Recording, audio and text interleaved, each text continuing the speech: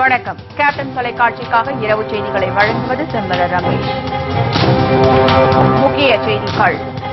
தேமுதிக தேர்தல் அறிக்கையின் 2ஆம் பாகத்தை வெளியிட்டார் கேப்டன் விஜயகாந்த். அரசு துறைகளில் லஞ்ச ஊழல் ஒழிப்பு, வேலையில்லாத பட்டதாரிகளுக்கு 4 மாதங்களில் வேலைவாய்ப்பு அளிக்க உறுதி.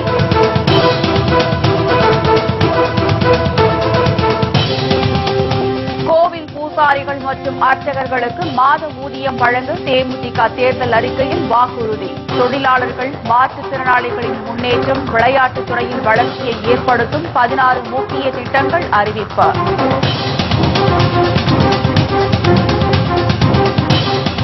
தேமுதிகவிற்கு வாக்களித்தால் அளிக்கப்பட்ட வாக்குறுதிகள் 5 ஆண்டுகளில் நிறைவேற்றப்படும். 60 ஆண்டுகளில் இல்லாத வகையில் தமிழகம் வளர்ச்சி பாதையில் பயணிக்கும் எனவும் கேப்டன் விஜயகாந்த் உறுதி.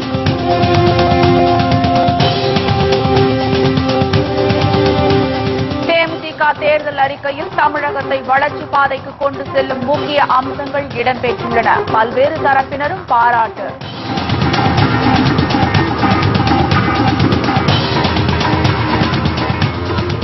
முதலமைச்சராக வேண்டி கோவில் கோவிலாக சசிகலா தரிசனம். ஜெயலலிதாவிற்கு ஆரம்பித்தது மீண்டும் தலைவலி.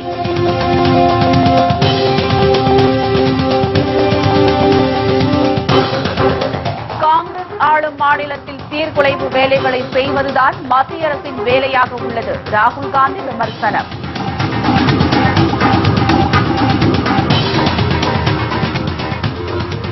விரிவான செய்திகள். வரும் சட்டசபை தேர்தலில் வெற்றி வாகை சூடி தேமுதிக ஆட்சி அமைத்தால் மேற்கொள்ளப்படும் நலத்திட்டங்கள் மற்றும் நடவடிக்கைகள் என்ன என்பது தொடர்பான தேர்தல் அறிக்கை வெளியிடப்பட்டு வருகிறது. சென்னையில் நடைபெற்ற தேமுதிக மகளிர் அணி பொதுக்கூட்டத்தில் தேர்தல் அறிக்கையின் முதல் பாகம் வெளியிடப்பட்ட நிலையில் அதன் 2ஆம் பகுதியை கேப்டன் விஜயகாந்த் வெளியிட்டுள்ளார். அரசு துறைகளில் லஞ்ச ஊழல் ஒழிப்பு, தொழிலாளர்கள் நலத்திட்டங்கள், வேலையில்லாத பட்டதாரிகளுக்கு 4 மாதங்களில் வேலைவாய்ப்பு, கோவில் பூசாரிகள் மற்றும் அர்ச்சகர்களுக்கு மாத ஊதியம், விளையாட்டுத் துறையை மேம்படுத்துவது, தமிழ் வளர்ச்சி, அனைத்து துறைகளும் கணினி மயமாக்கப்பட்டு அரசின் நடவடிக்கையில் வெளிப்படைத்தன்மையை உறுதி செய்வது போன்ற 16 வகையான சிறப்பம்சங்கள் இடம்பெற்றுள்ளன.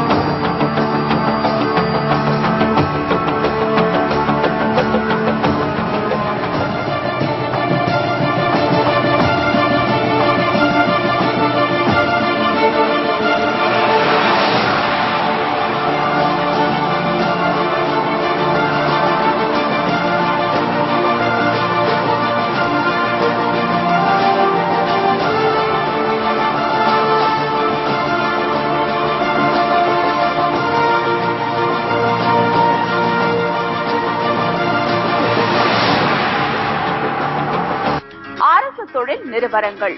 அரசுக்கு சொந்தமான அனைத்து நிறுவனங்களின் பங்குகள் பங்கு சந்தையில் வெளியிடப்படும்.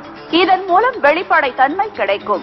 அரசு நிறுவனங்களில் பணிபுரிந்து கொண்டிருப்பவர்களுக்கும் பணிபுரிந்து ஓய்வு பெற்றவர்களுக்கும் ஓய்வு பெற்றவர்கள் மறைந்த பிறகு அவர்களின் குடும்பத்திற்கும் என அனைத்து ஊழியர்களுக்கும் பங்குகள் இலவசமாக வழங்கப்படும்.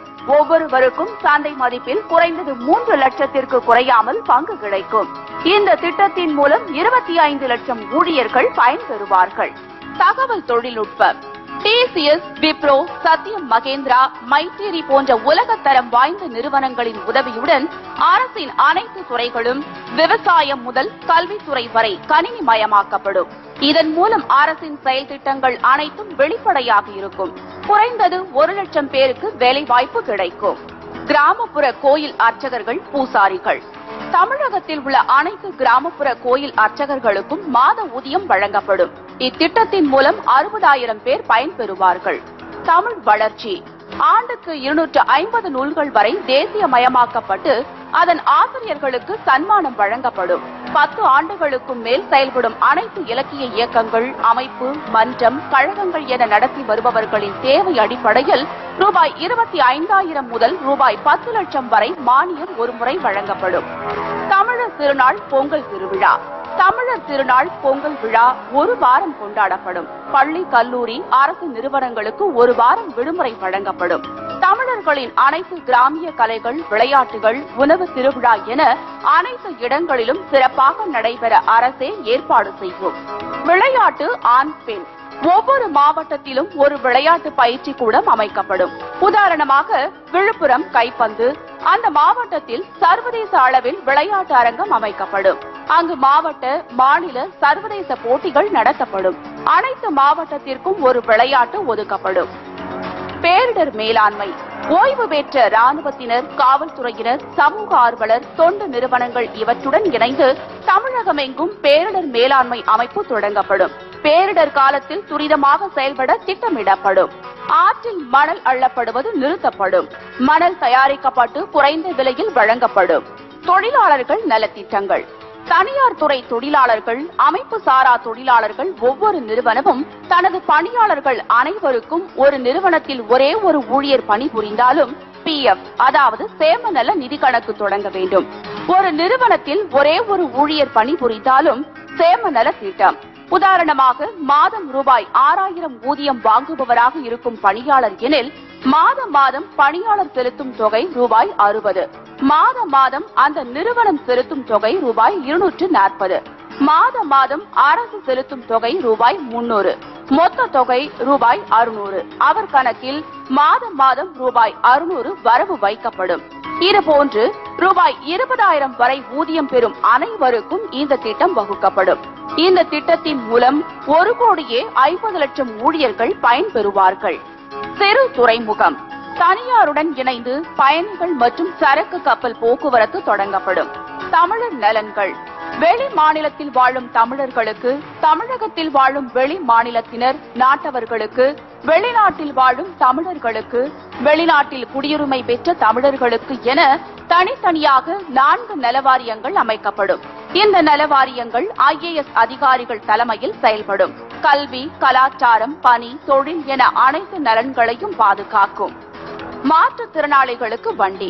தமிழகத்தில் உள்ள மொத்தம் 12 லட்சம் மாற்றுத்திறனாளிகளில் வாகனம் தேவைப்படும் பார்வை உள்ள 3 லட்சம் மாற்றுத்திறனாளிகளுக்கு மானிய விலையில் TVS ஸ்கூட்டி வழங்கப்படும். வங்கிகளில் கல்வி கடன் உதவி பெற்று படித்தவர்கள். வங்கிகளில் கல்வி கடன் உதவி பெற்று படித்த வேலை இல்லாத பட்டதாரி அனைவருக்கும் 4 மாதங்களில் வேலை கொடுக்கப்படும். லஞ்சம்.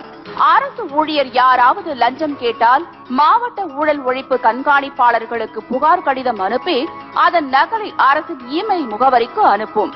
பிறகு நடப்பதை பார்க்கவும். அரசு ஊழியர்கள் பொருளாதார குற்றம் மற்றும் கடுமையான குற்றம் தவிர பிற தவறுகள் செய்தால் அவர்கள் 17B பிரிவிலிருந்து 17A பிரிவுக்கு மாற்றம் செய்யப்படுவார்கள். அரசு ஊழியர் அனைவருக்கும் ஓய்வூதிய திட்டம் கொண்டு வரப்படும். ஓய்வு பெறும் வயதை 58 60 உயர்த்த பரிசீலனை செய்யப்படும். அரசு ஊழியர்கள் கடுமையான குற்றத்தை தவிர ஓய்வு பெறும் கடைசி 2 ஆண்டுகளில் யாரும் பணியிடை செய்ய மாட்டார்கள். அப்படியே செய்தாலும் 2 மாதத்திற்குள் முடிவு அறிவிக்க வேண்டும். கருவேல மரங்கள் ஒழிப்பு. தமிழகத்தில் உள்ள கருவேல மரங்கள் முற்றிலுமாக 4 மாதத்திற்குள் அகற்றப்படும்.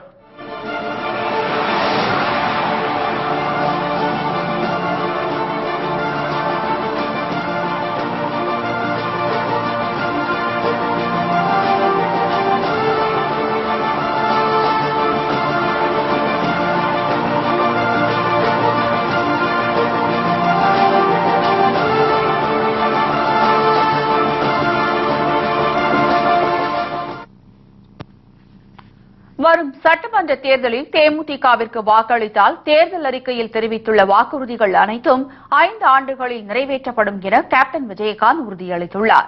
தேமுதிகவின் 2ஆம் கட்ட தேர்தல் அறிக்கை குறித்து சென்னை கோயம்பேட்டில் உள்ள தேமுதிக தலைமைக் கழகத்தில் பேசிய அவர், மக்களின் கருத்துக்களின் அடிப்படையில் 2ஆம் கட்ட தேர்தல் அறிக்கை வெளியிடப்பட்டுள்ளதாக தெரிவித்தார். திமுக மற்றும் அதிமுக கட்சிகள் மக்களின் பிரச்சினைகளை பற்றி கண்டுகொள்ளாமல் ஊழல் செய்வதிலேயே குறியாக செயல்பட்டதாக விமர்சித்த கேப்டன், அதனை அவர்கள் செய்யாமல் இருந்திருந்தால் மக்களுக்கு அளித்த வாக்குறுதிகளை நிறைவேற்றியிருக்கலாம் என்று கூறினார். 110 விதியின் கீழ் அறிவித்ததை நிறைவேற்றாமல் மக்களை ஏமாற்றிய ஜெயலலிதாவிற்கு அப்போது அவர் கண்டனம் தெரிவித்தார். இதுவரைக்கும் நீங்க ஜெயலலிதா எல்லாரும் சொல்றீங்கல்ல, நான் முதல் தேர்தல் அறிக்கை கொடுத்துட்டேன், திமுக கொடுக்கல, அண்ணா திமுக கொடுக்கல, ஏன் கொடுக்கவில்லை? அதே போல மற்ற கட்சி அவங்க சும்மா ஆள் சக்கரை தான் கூட்டமா இருக்கு. இந்த மாதிரி தேர்தலுக்கு மக்களுக்கு உண்டான பிரச்சனைகள் பேசுறாங்கன்னா நான் ஒருவன் தான் பேசுறேன். சரி, எல்லாத்தையும் நீங்க கொடுக்க முடியுமா அப்படின்னு தான் கேட்கறாங்க. கொடுக்க முடியுங்கிற, ஏனென்றால் கொள்ளையடிக்கிறாங்க நாட்டில். வருஷத்துக்கு 5 வருஷத்துல 70,000 கோடி 80,000 கோடி 90,000 கோடி 1 லட்சம் கோடி ஏன் கொள்ளையடிக்கிறாங்க? அதனால அதெல்லாம் செய்து மக்களுக்கு செய்யுங்க, கொள்ளையே அடிக்காதீங்கிறத நான் சொல்றேன். மக்களுக்கு அதை செய்ய 110 விதியின் அதை செய்யறேன்னு சொல்லி ஏமாத்திக்கிட்டு அலையிறீங்களே, இதைத்தான் நான் உண்மையாக கண்டிக்கிறேன். வரும் தேர்தலில் தேமுதிகவிற்கு வாக்களித்து வெற்றி பெறச் செய்தால் தேமுதிக தேர்தல் அறிக்கையில் தெரிவித்துள்ள அனைத்து வாக்குறுதிகளும் 5 ஆண்டுகளில் நிறைவேற்றப்படும் என உறுதியளித்த கேப்டன், தேமுதிக ஆட்சியில் 60 ஆண்டுகளில் இல்லாத அளவிற்கு தமிழகம் வளர்ச்சிப் பாதையில் பயணிக்கும் என்று கூறினார்.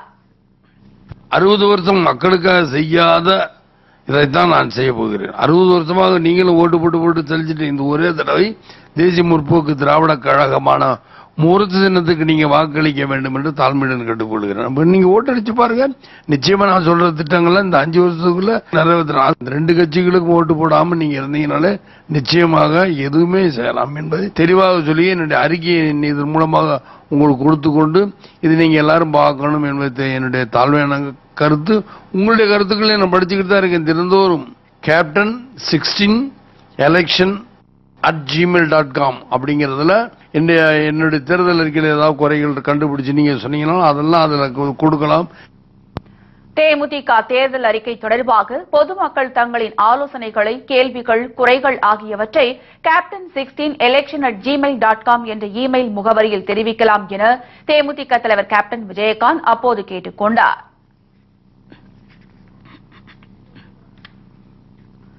தேமுதிக தேர்தல் அறிக்கையில் தமிழகத்தை வளர்ச்சி பாதைக்கு கொண்டு செல்லும் முக்கிய அம்சங்கள் இடம்பெற்றுள்ளதாக பல்வேறு தரப்பினரும் பாராட்டு தெரிவித்துள்ளனர்.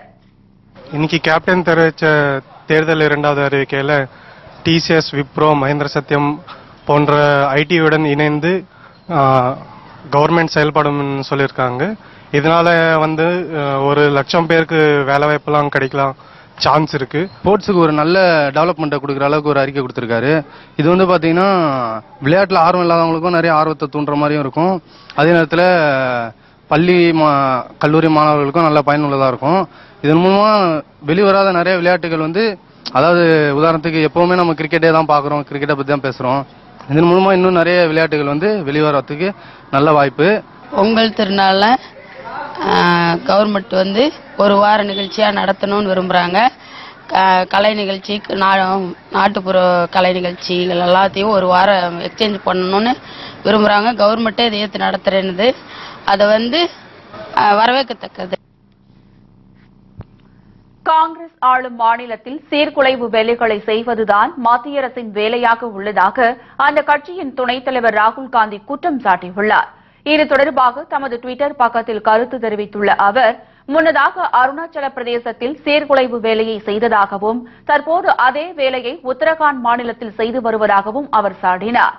இந்த செயல்கள் மூலம் பிரதமர் மோடியின் உண்மை முகம் தெரிய வந்துள்ளதாக விமர்சித்துள்ள ராகுல் காந்தி, இதனை ஜனநாயக ரீதியாக காங்கிரஸ் கட்சி எதிர்கொள்ளும் என்று தெரிவித்தார். உத்தரகாண்டில் ஆளும் காங்கிரஸைச் சேர்ந்த 9 அதிருப்தி எம்எல்ஏக்கள் பாஜகவுடன் கைகோர்த்து செயல்பட தொடங்கியுள்ளனர். இதனால் சட்டசபையில் வரும் 28ஆம் தேதி பெரும்பான்மையை நிரூபிக்க முதலமைச்சர் ஹரிஷ் ராவத்திற்கு ஆளுநர் உத்தரவிட்டுள்ளது குறிப்பிடத்தக்கது.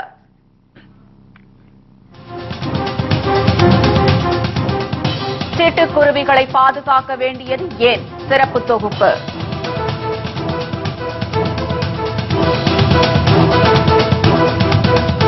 திருத்தணி அருகே கோவில் திருவிழாவில் இரு தரப்பினருக்கிடையே மோதலால் பரபரப்பு.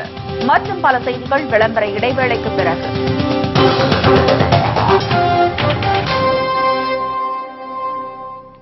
செய்திகள் தொடர்கின்றன. மாநிலங்களவையில் உள்ள உறுப்பினர்கள் பலத்தால் புதிய சட்டங்களுக்கு காங்கிரஸ் முட்டுக்கட்டை போட்டு வருவதாக உள்துறை அமைச்சர் ராஜ்நாத் சிங் குற்றம் சாட்டியுள்ளார். டெல்லியில் நடைபெற்ற பாஜக தேசிய செயற்குழு கூட்டத்திற்கு பின்னர் பேசிய அவர், ஊழல் இல்லாத நிர்வாகத்தை பிரதமர் மோடி வழங்கி வருகிறார் என்று கூறினார். மாற்று கருத்துக்களை ஏற்றுக்கொள்ளலாம் என்றும் தேச விரோத செயல்களை ஒருபோதும் ஏற்றுக்கொள்ள முடியாது என்றும் அவர் தெரிவித்தார். மாநிலங்களவையில் உள்ள உறுப்பினர்கள் பலத்தால் புதிய சட்டங்களுக்கு காங்கிரஸ் முட்டுக்கட்டை போட்டு வருவதாக சாடிய அவர், இடையூறு விளைவிக்கும் அரசியல்தான் எதிர்க்கட்சிகளுக்கு நம்பிக்கை உள்ளதாக தெரிவித்தார்.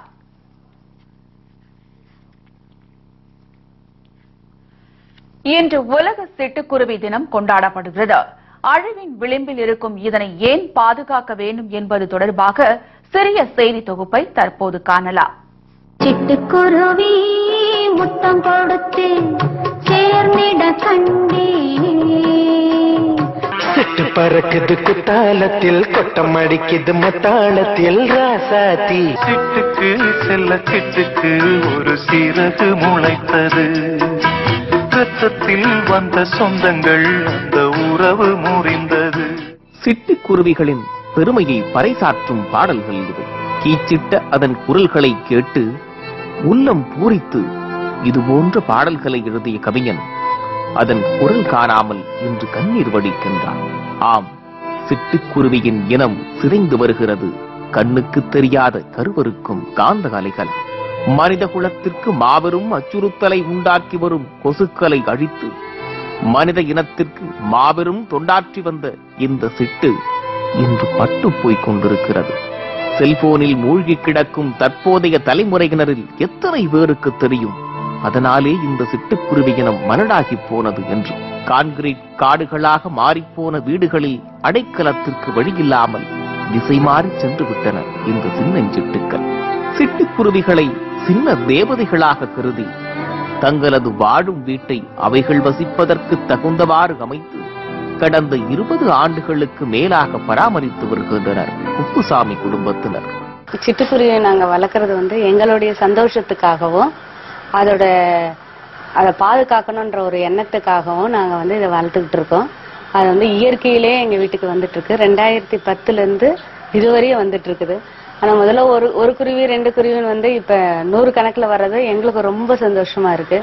எங்களுக்கு அலாரன்றதே தேவையில்லை. இதோட சத்தத்தை வச்சு நாங்க எழுந்துருவோம்.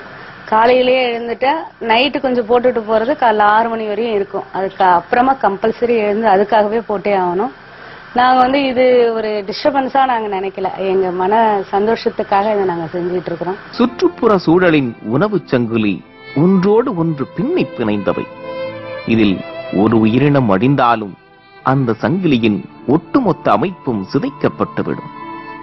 இதனால் வெறும் காகிதத்திலோ கணினியிலோ மட்டுமே இந்த சிட்டு இனத்தை வருங்கால சமுதாயம் பார்க்க நேரிடுமோ என்ற வருத்தம் சுற்றுச்சூழலியலாளர்களை வாட்டி வதைத்துக் கொண்டிருக்கிறது.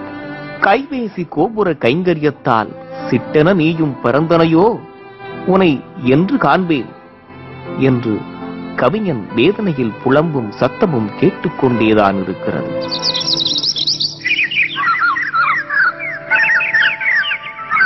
இதனால் சிட்டுக்குருவியை பாதுகாப்பது அரசின் கடமை மட்டுமல்ல, பொறுப்பும் கூட. உலக சிட்டுக்குருவி தினமான இன்று சிட்டுக்குருவிகளை பாதுகாக்கும் உறுதிமொழியை அனைவரும் ஏற்றுக்கொள்வோம். மாதவரம் அருகே உரிய ஆவணங்கள் இல்லாமல் எடுத்து வரப்பட்ட 13,10,000 ரூபாய் பணத்தை தேர்தல் பறக்கும் படை போலீசார் பறிமுதல் செய்தனர். திருவள்ளூர் மாவட்டம் மாதவரம் தொகுதிக்குட்பட்ட பேருந்து பணிமனை அருகே தேர்தல் பறக்கும் படை குழுவினர் சோதனையில் ஈடுபட்டிருந்தனர். அப்போது அங்கு நின்று கொண்டிருந்த சரவணன் என்பவர் கையில் வைத்திருந்த துணிப்பையை சோதனை செய்ததில் அதில் உரிய ஆவணங்கள் இல்லாமல் 13,10,000 ரூபாய் ரொக்கம் இருந்தது தெரியவந்தது. இதனையடுத்து பணம் அனைத்தையும் பறக்கும் படையினர் பறிமுதல் செய்தனர். இதனைத் தொடர்ந்து பறிமுதல் செய்யப்பட்ட பணம் அம்பத்தூர் சார் கருவூலத்தில் ஒப்படைக்கப்பட்டது. இதனிடையே விருதுநகர் RR நகர் சோதனைச் சாவடியில் நடத்தப்பட்ட வாகன சோதனையில் உரிய ஆவணங்கள் இன்றி எடுத்துச் செல்லப்பட்ட 1,15,000 ரூபாய் பணம் பறிமுதல் செய்யப்பட்டது. அதேபோல் திருச்சியில் நடைபெற்ற வாகன சோதனையில் உரிய ஆவணம் இல்லாமல் எடுத்துச் செல்லப்பட்ட ஏராளமான குத்து விளக்குகள், குடங்கள் ஆகியவை பறிமுதல் செய்யப்பட்டது. தமிழகத்தில் மழை வெள்ளத்தால் பாதிக்கப்பட்டவர்களுக்கு மத்திய மாநில அரசுகள் இதுவரை உரிய உதவிகளை செய்யவில்லை என வணிகர் நல பேரமைப்பு தலைவர் விக்ரமராஜா குற்றம் சாட்டியுள்ளார். திருவாரூர் மாவட்டம் நீடாமங்கலத்தில் வர்த்தக சங்க கட்டிட திறப்பு விழாவில் கலந்து கொண்ட அவர் பின்னர் செய்தியாளர்களுக்கு அளித்த பேட்டியில் இவ்வாறு தெரிவித்தார். வருகின்ற சட்டமன்ற தேர்தலில் 100% வாக்குப்பதிவை செய்வதற்கு ஒத்துழைப்பை வழங்குவதும் அதன் மூலம் வணிகர் நலன் காக்கக்கூடிய அரசு அமைவதற்கு நல்ல சூழலை உருவாக்கி தர வேண்டும் என்று கூறினார். திருத்தணி அருகே கோவில் திருவிழாவில் இரு தரப்பினருக்கிடையே ஏற்பட்ட மோதலால் பெரும் பரபரப்பு வெடித்தது. அங்குள்ள திருவாலங்காடு வாழரண்யேஸ்வரர் திருக்கோயிலில் கமல தேர் திருவிழா கோலாகலமாக நடைபெற்றது. விழாவை காண ஆயிரக்கணக்கான பக்தர்கள் கோவிலில் கூடியிருந்தனர். அப்போது நடைபெற்ற கரகாட்டத்தில் திருவாலங்காட்டைச் சேர்ந்த மணிகண்டன் என்பவருக்கும் அதே கிராமத்தைச் சேர்ந்த விஜயகுமார் இடையே வாக்குவாதம் ஏற்பட்டது. இதில் ஆத்திரமடைந்த விஜயகுமார் மணிகண்டனை கத்தியால் குத்தினார். இதனை கண்ட போலீசார் காயமடைந்த மணிகண்டனை சிகிச்சைக்காக மருத்துவமனைக்கு அனுப்பி வைத்து மோதலில் ஈடுபட்டவர்களை தடியடி நடத்தி கலைத்தனர்.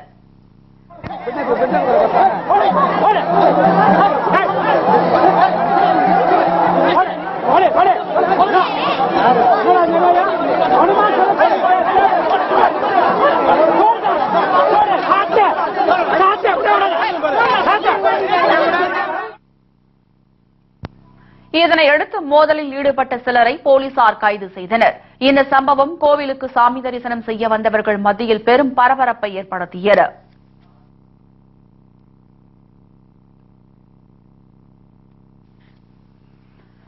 தாம் முதலமைச்சராக வேண்டி தமிழகத்தில் உள்ள அனைத்து கோவில்களிலும் சசிகலா வழிபாடு நடத்தி வருவது ஜெயலலிதாவிற்கு புதிய தலைவலியை ஏற்படுத்தியுள்ளது. அதிமுகவில் ஜெயலலிதாவிற்கு அடுத்து தவிர்க்க முடியாத அதிகார மையமாக வலம் வருகிறார் அவரது உடன்பிறவா சகோதரியான சசிகலா. தற்போது இவருக்கு முதலமைச்சர் ஆசை துளிர்விட்டுள்ளதாக தெரிகிறது. இதனால் தமிழகத்திற்கு விரைவில் தேர்தல் நடைபெறவுள்ள நிலையில் கோவில் கோவிலாக தரிசனம் செய்து வருகிறார். கன்னியாகுமரி மாவட்டம் நாகர்கோவில் நாகராஜா கோவிலில் இன்று அவர் சிறப்பு வழிபாடு செய்தார். இதனைத் தொடர்ந்து திருச்செந்தூர் முருகன் கோவிலில் அவர் தரிசனம் செய்தார். ஐவர் கூட்டணி பிரச்சினை தற்போதுதான் ஓய்ந்திருந்த நிலையில் சசிகலாவின் முதலமைச்சர் கனவு ஜெயலலிதாவிற்கு மீண்டும் தலைவலியை ஏற்படுத்தியுள்ளது.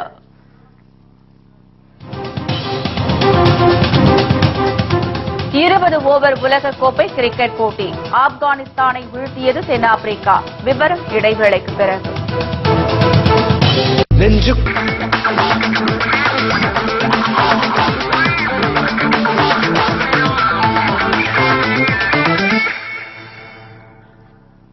செய்திகள் தொடர்கின்றன. 20 ஓவர் உலகக்கோப்பை கிரிக்கெட் தொடரில் ஆப்கானிஸ்தான் அணியை 37 ரன்கள் வித்தியாசத்தில் வீழ்த்தி தென்னாப்பிரிக்க அணி அபார வெற்றி பெற்றது. மும்பையில் நடைபெற்ற இந்த போட்டியில் டாஸ் வென்ற தென்னாப்பிரிக்க அணி முதலில் பேட்டிங்கை தேர்வு செய்தது. அதன்படி களமிறங்கிய துவக்க ஆட்டக்காரர் ஹாசிம் ஆம்லா 5 ரன்களில் வெளியேறினாலும் மற்றொரு தொடக்க ஆட்டக்காரர் டிகாக் நேர்த்தியான ஆட்டத்தை வெளிப்படுத்தி 45 ரன்கள் குவித்தார். இதனைத் தொடர்ந்து களமிறங்கிய டு பிளெசிஸ் மற்றும் டி வில்லியர்ஸ் ஆகியோர் அதிரடியாக ஆட்டம் காட்ட 20 ஓவர்கள் முடிவில் அந்த அணி 5 விக்கெட் இழப்பிற்கு 209 ரன்கள் குவித்தது. டி வில்லியர்ஸ் அதிகபட்சமாக 64 ரன்களும் டு பிளெசிஸ் 41 ரன்களும் சேர்த்தனர். Takes on mid-on and clears him easily. It's a better delivery, but it'll cost him a boundary. It was full and it was wide, but it was straight up in the air. It's pretty well bowled. It should be taken. It was a change of pace, and it is. Last ball of the innings. And it's a taken hit by Dumini, and it clears the fence. Good one to finish on. The big over. 210 ரன்கள் எடுத்தால் வெற்றி என்ற கடின இலக்குடன் களமிறங்கிய ஆப்கானிஸ்தான் அணிக்கு முகமது சசாத் மற்றும் நூர் அலி ஜோடி ஓரளவு நல்ல துவக்கத்தை அளித்தது. குறிப்பாக சாசத்தின் ஆட்டத்தில் அனல் பறந்தது. 19 பந்துகளை மட்டுமே எதிர்கொண்ட அவர் 44 ரன்கள் குவித்து விக்கெட்டை பறிகொடுத்தார். இருப்பினும் பின்னர் களமிறங்கிய வீரர்கள் அடுத்தடுத்து ஆட்டமிழந்ததால் 172 ரன்களுக்கு அனைத்து விக்கெட்டுகளையும் இழந்து அந்த அணி தோல்வியை தழுவியது. இதனால் 37 ரன்கள் வித்தியாசத்தில் தென்னாப்பிரிக்க அணி அபார வெற்றி பெற்றது. Goes again. That's a beautiful strike. He's still holding the and again it's short and it's long and it's the third one for the O's tonight. And another one that's perfect. And he gets it. Ramada picks up a wicket on the left. But Afghanistan have played well and batted well. 172 on the board. I would have thought that's a pretty good. தென்னாப்பிரிக்க அணி தரப்பில் Morris அதிகபட்சமாக 4 விக்கெட்டுகளையும் ரெஃபாடா மற்றும் about ஆகியோர் தலா 2 விக்கெட்டுகளையும் வீழ்த்தினர்.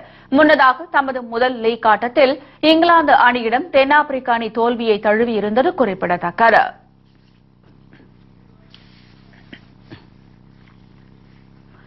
இத்துடன் செய்திகள் நிறைவடைகின்றன. மீண்டும் செய்திகள் இரவு 10 மணிக்கு. செய்திகளை உள்ளது உள்ளபடி உடனுக்குடன் தெரிந்து கொள்ள நமது கேப்டன் நியூஸ் தொலைக்காட்சியை பாருங்கள். வணக்கம்.